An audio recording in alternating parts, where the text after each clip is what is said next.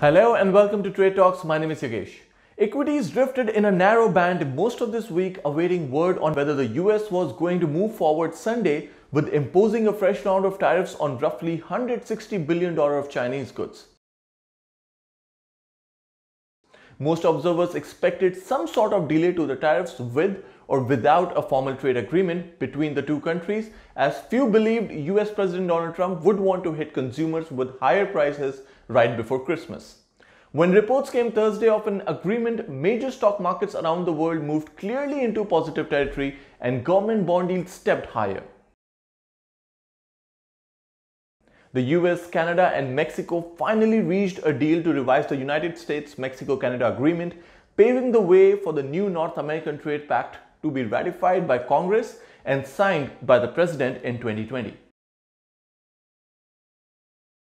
The US Federal Reserve left its key interest rates unchanged and signaled that the bar remained high for rate increases. The European Central Bank similarly kept an accommodative or dovish stance at its policy meeting this week. On Thursday night, British voters broke the deadlock that had seized the country and paralyzed its planned exit from the European Union, handing a landslide victory to Tory Prime Minister Boris Johnson and his plan to get Brexit done by January 31, 2020. Gains in the S&P 500, which briefly pushed the index to a new all-time high, were led by the technology sector.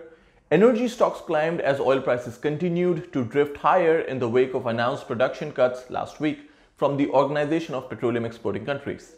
A report from the International Energy Agency that forecast continued oil surpluses failed to dent investors' optimism. Materials, consumer discretionary and financials all made solid gains as well. Major European and Asian markets were all higher, with the trade news complemented by mostly better economic reports and then the UK election results. German trade data and the Zoo Economic Sentiment survey were better. France's factory output climbed above expectations. Japan's gross domestic product in the third quarter was revised sharply upward, and the OPEC and developments leading economic indicators ticked higher.